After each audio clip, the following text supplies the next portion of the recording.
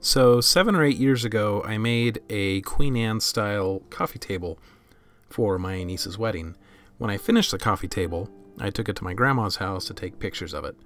And she was really impressed with it, and every once in a while she would bring it up and talk about how much she liked it. So several weeks ago, I decided to make one for her, for my grandma. And it's been several years since I made the first one. I've acquired some new tools and gotten better at a few different techniques. So I thought I could make one nicer than the first one that I did. So I bought a bunch of cherry. The original one that I made was made with alder. I started by slicing up some boards to make the tabletop. And I went back and forth, flipping them around, rearranging them, trying to get them to a grain pattern that I liked that had the color match as close as I could get. The color wasn't perfectly matched, but it was fairly consistent. So I glued that together, put on a bunch of clamps and some cauls, and let that dry overnight.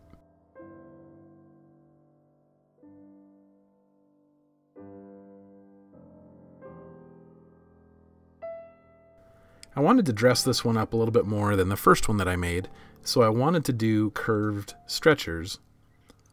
And the way that I decided to do that was by making bent laminations.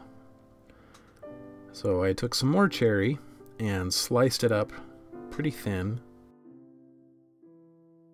And I picked one board that had grain that I really liked, and I decided to take slices from that board to be the face of each of the stretchers. Once I had those laminations all sliced up, I then ran them through the drum sander to get them all to a consistent thickness and to get glue-ready faces on each lamination.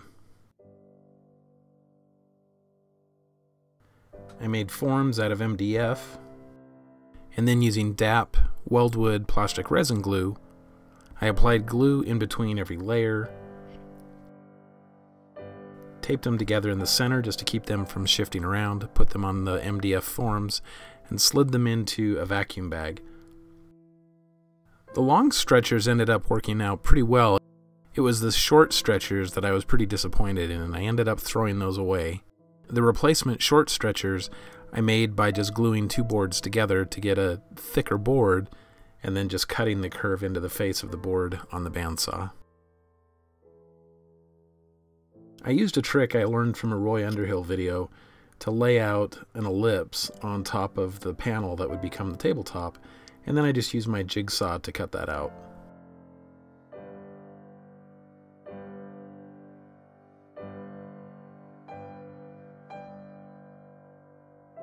My jigsaw cuts pretty well, but it doesn't leave a perfectly clean surface, so I had to clean up the edges of the tabletop with a spoke shave.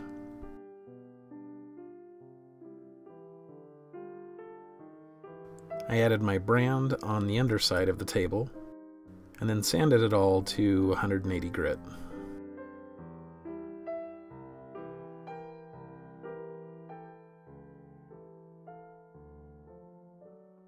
I then routed a profile along the upper edge of the tabletop.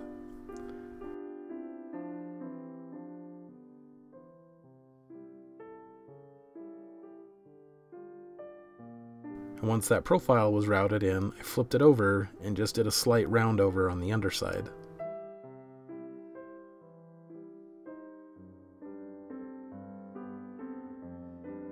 And then I cleaned up the profile with sandpaper.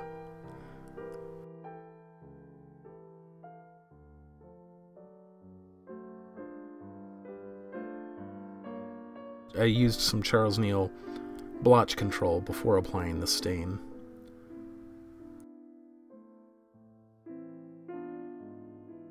And the stain was a General Finishes Georgian Cherry gel stain.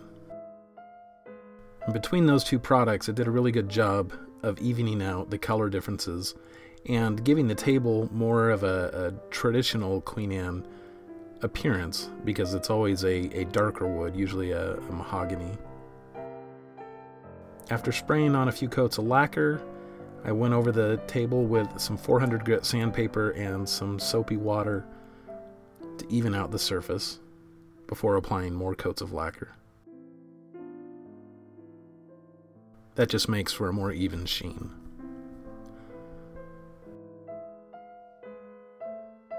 For the legs, I started with a big plank of 12-quarter cherry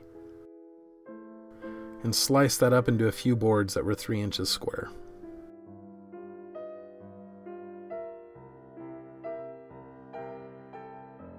Squared those up on the joiner and the planer.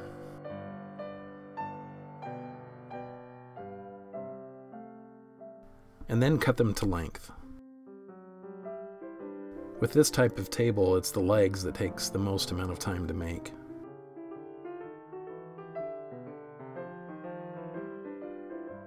I laid out the mortises and drilled out a lot of the waste on the drill press,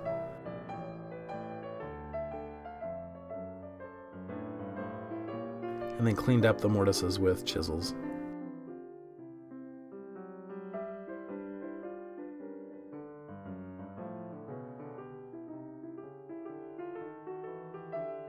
I don't do a lot of mortise and tenon joinery in my normal work, but it's good every once in a while, I think, to test yourself and make sure you still remember how to do traditional joints.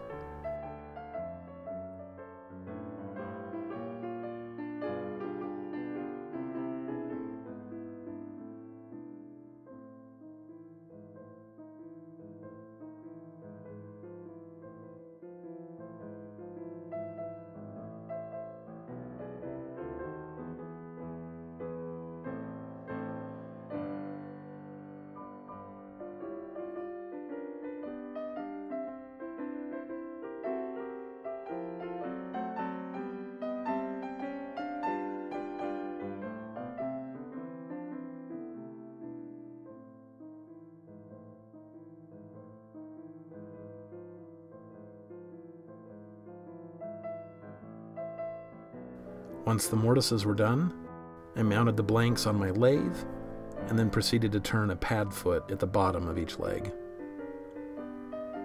This was a new technique for me that I hadn't tried before, but I really like how it turned out.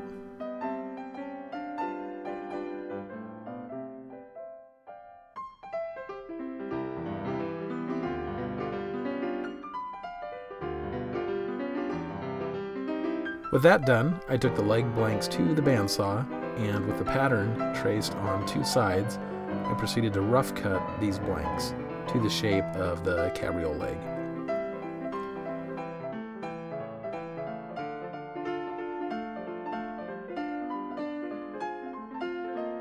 I then taped the offcuts back onto the board so that I could cut out the opposite side.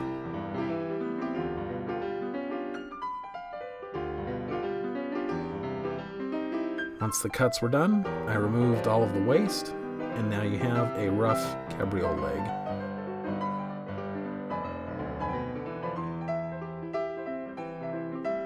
And this is where the real work in making a cabriole leg comes in. You have to clean up all the bandsaw marks and smooth out the surface with a spoke shave, and then mark out some lines to kind of guide yourself to produce even curves from one face to the other. So you basically start with a 4-sided leg, turn it into something of an octagon, and then from there make it a continuous curve from one face to the next, using chisels and rasps and spoke shaves, and then finishing it off with a card scraper, and then finally a sander.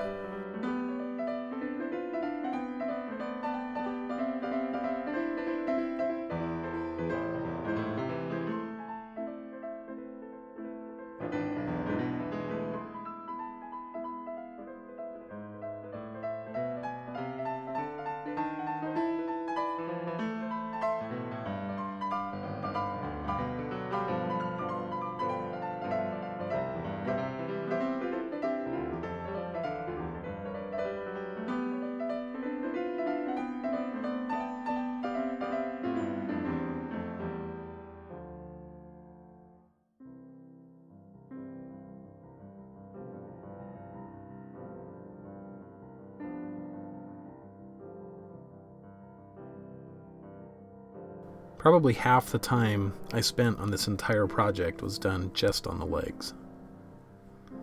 Maybe even a little more.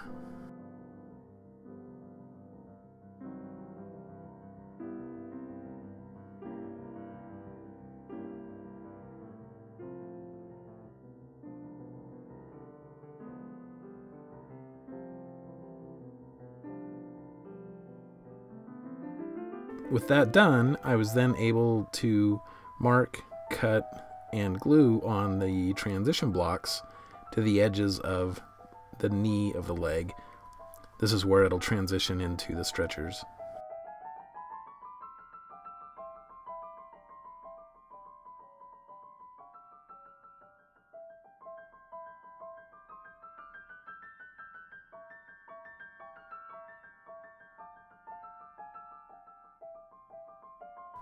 Once those were dried, I could do some more cleanup on the legs and then fair the curves on the transition blocks so that it became a seamless line from leg to transition block.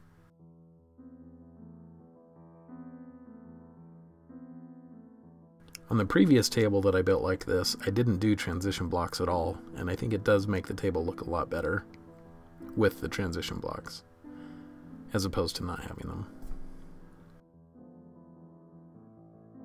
For the sanding, I used a interface pad along with some Mirka Abranet paper to be able to follow the contours of the legs and get those finished to a nice surface.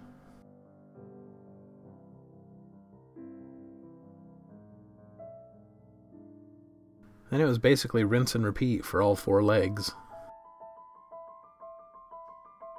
I went through a similar process on the stretchers, cut tenons on the ends of the stretchers to fit into the mortises on the legs, and then I routed a groove on the inside, on the upper inside of each stretcher. This is where the steel Z-clips will go that will hold the tabletop to the stretchers. Once the stretchers were all cleaned up, I went ahead and glued the base together. I applied the same stain and blotch control to the base, and then gave the top and the base several more coats of lacquer. Then I centered the base on the underside of the table,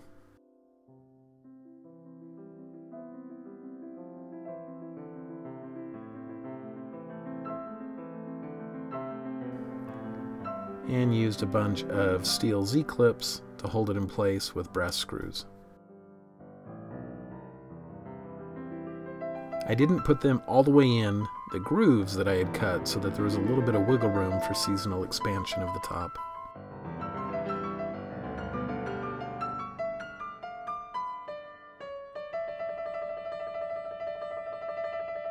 With the base mounted to the top, I cleaned off the dust and delivered it to my grandma. She was very surprised, and she seemed to really like it.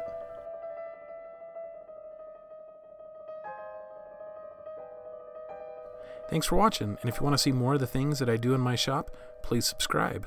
We'll see you next time.